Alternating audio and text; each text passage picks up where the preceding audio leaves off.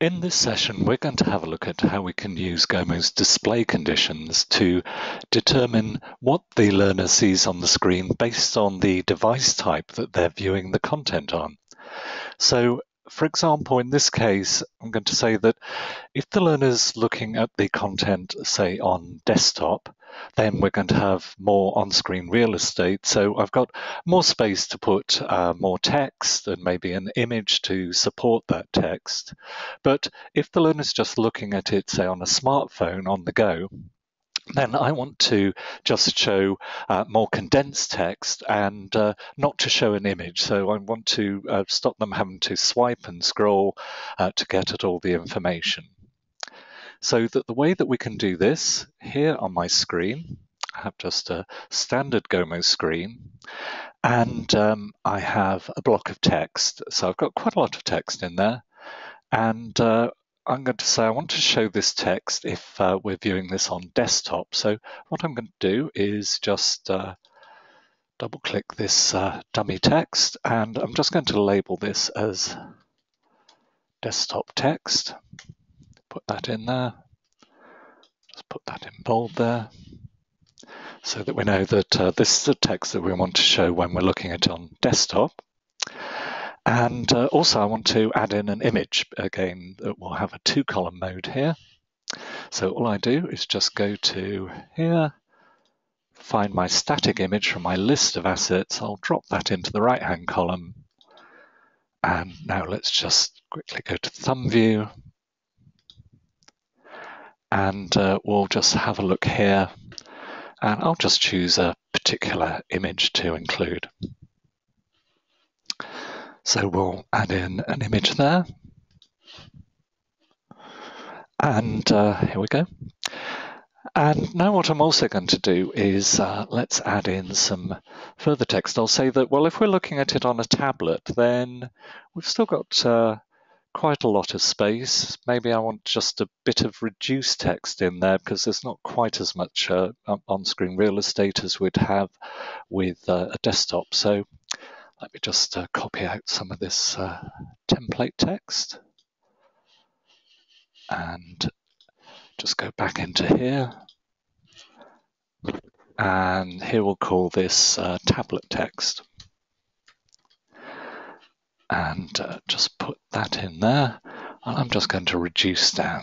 Let's just get rid of some of that text, so we have it a bit more précis. And also want an image in there for the tablet. So drop that into the right-hand column.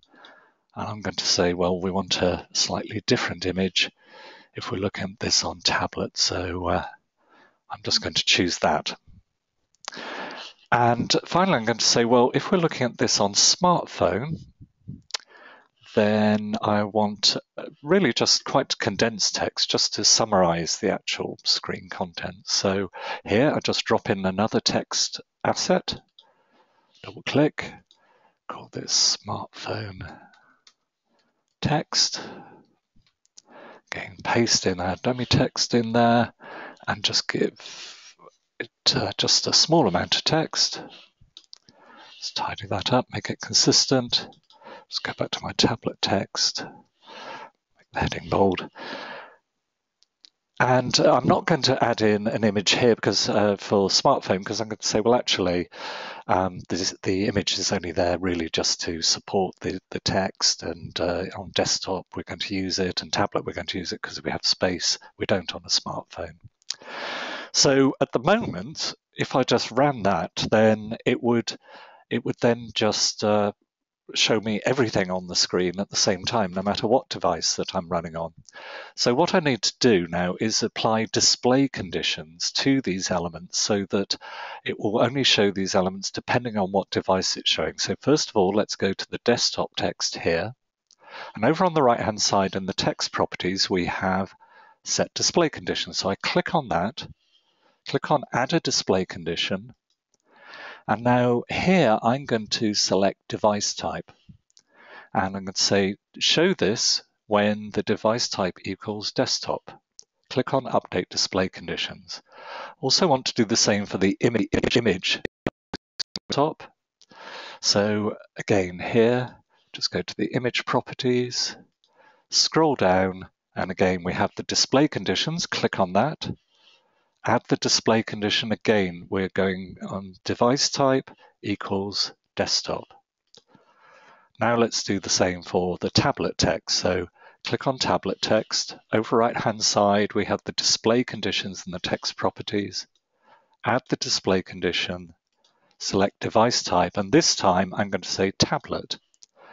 So in effect, show this text if you're viewing it on a tablet. Go to the image, scroll down, click on display conditions, add the same display condition that the device type equals tablet. And finally, we have the smartphone text. So click on that, display conditions, add a display condition, and this is when the device type now equals smartphone. So it's all on the same screen. I haven't had to create different screens for different device types. But now let's click Save. And just save the topic. Topic saved. And now let's just go back, and I'm just going to preview directly from the navigator. So top left-hand side, click Preview. And let's see what we get. So I'm in the preview screen, and here in preview, by default, at the top left, it's showing me the desktop view. And here you can see we have our desktop text with the image that we selected for desktop in the right-hand side. And now I can see how that's going to look across devices by going to the top left. Let's select tablet. There we go. So now we have our tablet text. So it's just brought in the screen, it's reflowed the text. We have less text, so it's fitting in there. And we have our tablet image. And finally, let's have a look at smartphone. So there we go, exactly the same screen. We have our reduced smartphone text. We don't have the image, so the learner doesn't have to swipe. So that's the use of device type display conditions to determine what's shown on any given screen based on the device type that the learner is using.